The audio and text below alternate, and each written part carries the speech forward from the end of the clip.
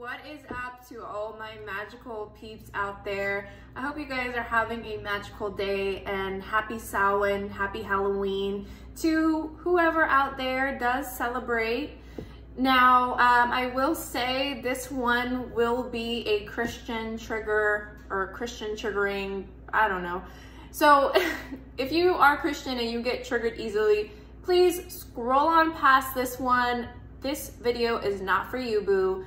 However, if you are open-minded and, you know, like to discuss different topics, absolutely feel free to watch this video. So without further ado, we're talking about witches today and the overall history of witches and what that word really means. And I think it's crazy because a lot of us have a lot of preconceived notions as to what that word means.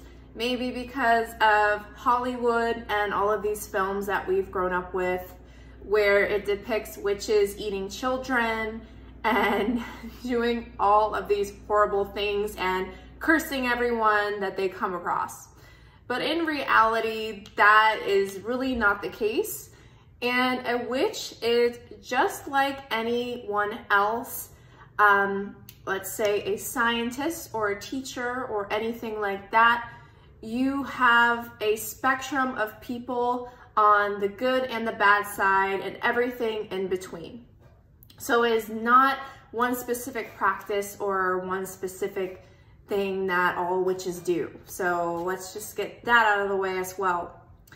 And, you know, I believe that it's something that is very important and needs to be addressed, especially now in our modern day society, where a lot of these spiritual practices that were seen as witchcraft are now proven science in our reality.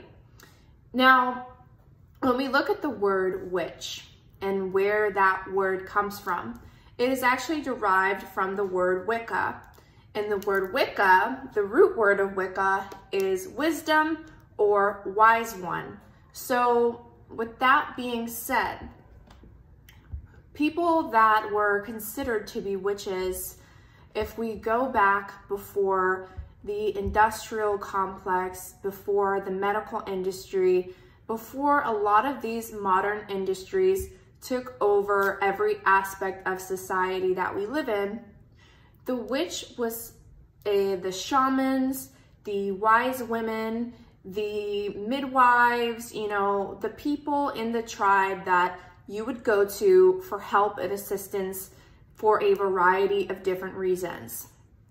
So for example, you know, these were the medicine women, the midwives, you know, the people that would ensure the success of the crops. They would make rain, they would do the rain dances, they would offer spiritual guidance, and even communicate with spirits and animals and just so much more that they would do in their community. Now, today, let's say these women would be seen as just your modern everyday people, as doctors, herbalists, botanists, you know, even just plain scientists or ecologists. I don't even really know how to say that one, but you get the point. So there is really a very thin line between what is considered science and what is considered magic. And back then, I would say the line was, you know, even wider than it is now. And it's crazy because all of these things that are considered like a spiritual theory or witchcraft or whatever label you want to put on it is seen as science only when we have the technology that allows us to actually perceive what is happening and to allow it to be explained within our five senses. Because a lot of what witches do are done in the, you know, metaphysical, in the spiritual planes. And a lot of that was not understood back then, obviously. So when we go back to the 1600s, when the witch trials started, you can see that there was a widespread slaughter of mainly women, some men. It was said to be about 80% women who were highly revered and respected in their community, to become hunted down and slaughtered by the same people that would come to them for healings and what have you, or for just herbal medicine. And it is estimated that approximately 60,000 women were brutally slaughtered in this way just in Europe alone. Now, that's not counting everywhere else in the world, and that's not even counting what still goes on today in some countries, in some third world countries, where witches are still being killed. So if we take a look and go back to the beginning as to what happened, what caused these wise women, these shaman, these leaders and spiritual leaders of their community to become hunted down and to pretty much be outcasted in their society. So what we can see is the Reformation of the Catholic and Protestant churches started in 1517. They pretty much made anyone that was suspected to be a witch public enemy number one. And the problem with that is, even if you were just, outside in your garden gathering herbs, or if you were out in the forest, just on a walk, any little thing like that could have, caused anyone to accuse you of being a witch. Whether they could have proved it or not, a lot of times they would just, just take you without any other word being said. And it's really sad that that actually happened. So, especially from spiritual people, right? And, this was done, I believe, to convert as many people as possible to becoming, to the church, to, for money, of course, and for overall, for control over the population. So it's very interesting when you look to see, the first book that was ever published by the printing press was the Gutenberg Bible. I believe that's how you say it. So the Gutenberg Bible was the first book ever printed and mass produced to the public.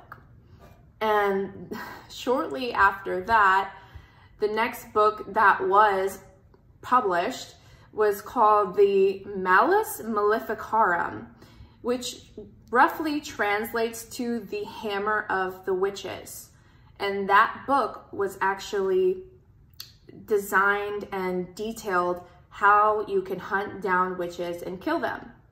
So with that being said, you can kind of see the propaganda pretty much started at that time. And it's very sad because, they often would capture and torture these women and, go around and find whoever they could that, looked like they might be a witch and torture them into, giving up who is the town witch, do you know anyone who's a witch, all that type of stuff.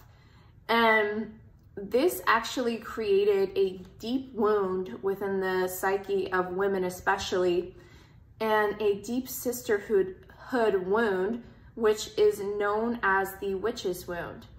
And I believe for that reason today in our society, that is why a lot of women have problems connecting deeper with other women. And we often feel the need to compete with one another, and that we really can't trust one another.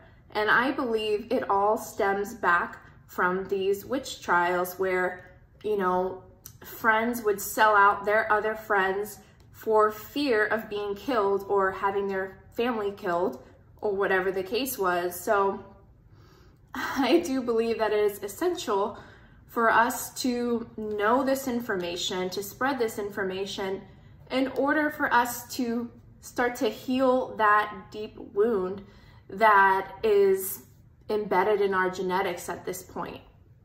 So when we take all of this into consideration, I believe that it truly just all goes back to control. You know, if you can control the narrative, then you can essentially control the population.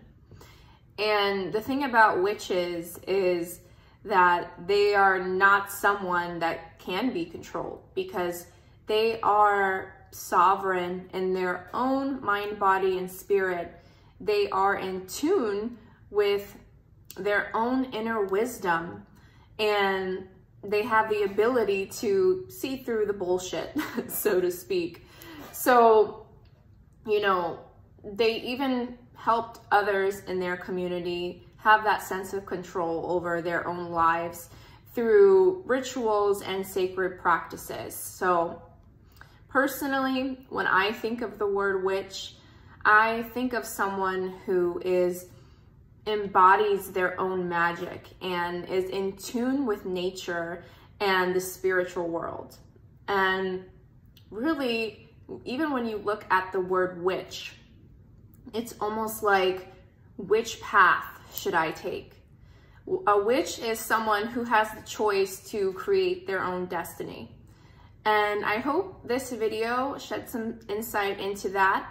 And let me know down below in the comments what the word witch means to you. And thank you so much for watching. I am wishing you all a very magical Samhain, Halloween, whatever it is you celebrate. May there be magic in your lives today, now, and forever. Bye.